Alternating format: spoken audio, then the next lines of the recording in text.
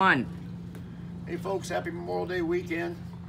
I want a big shout out to all our veterans out there who serve for our country and give us the freedom that we enjoy every single day. And today's a classic example of that, spending time out on the dock. You see our flags are flying and we're proud to be Americans, so I hope you are too.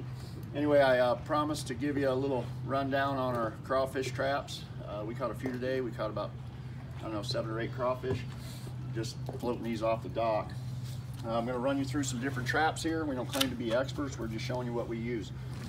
This is a trap that we bought local here in Branson, Missouri, Branson West actually.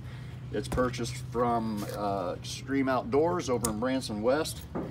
Nice little trap. It's got 4 entrances on either side. That's kind of what I like about this trap. It gives the crawfish easy access. It has a bait well in the center. You see that, baby? It's got a bait well in the center where you can suspend the bait. We got a little bit of salmon, a little bit of tilapia, and some dog food in there, a little bit of everything. So that's a nice trap, well made. We got some pretty big crawfish here on Table Rock, so kind of quite don't know if the big ones can get in that one. But this trap here is from Crayster. And I think one of the best things I like about these traps, I like the paint that they have. And then they have this patented hinged door. The law on Table Rock says that, or I think in Missouri all across, that your opening can only be 1.5 inches by 18 inches max on the trap. And that might limit some of these big long pincher crawfish from getting in. And these have a hinged lid on them that allows them big old boys to get in the trap.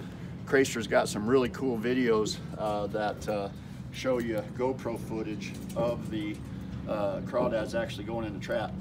Another cool thing is they put a plate on the bottom that gives you a weight, so if you have to throw the trap a little bit in a creek or something, it gives it the weight to make sure it settles on the bottom properly.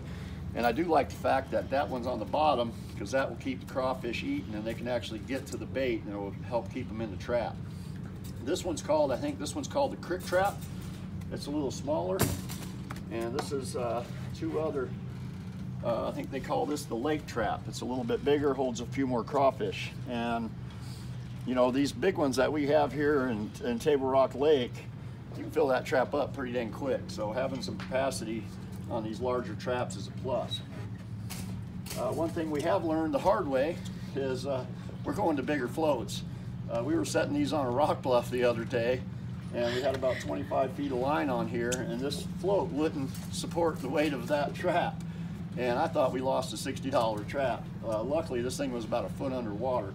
So we're gonna go with more of a boat dock bumper style trap or float that could actually suspend the weight of that trap in case we happen to deploy it in too steep of water.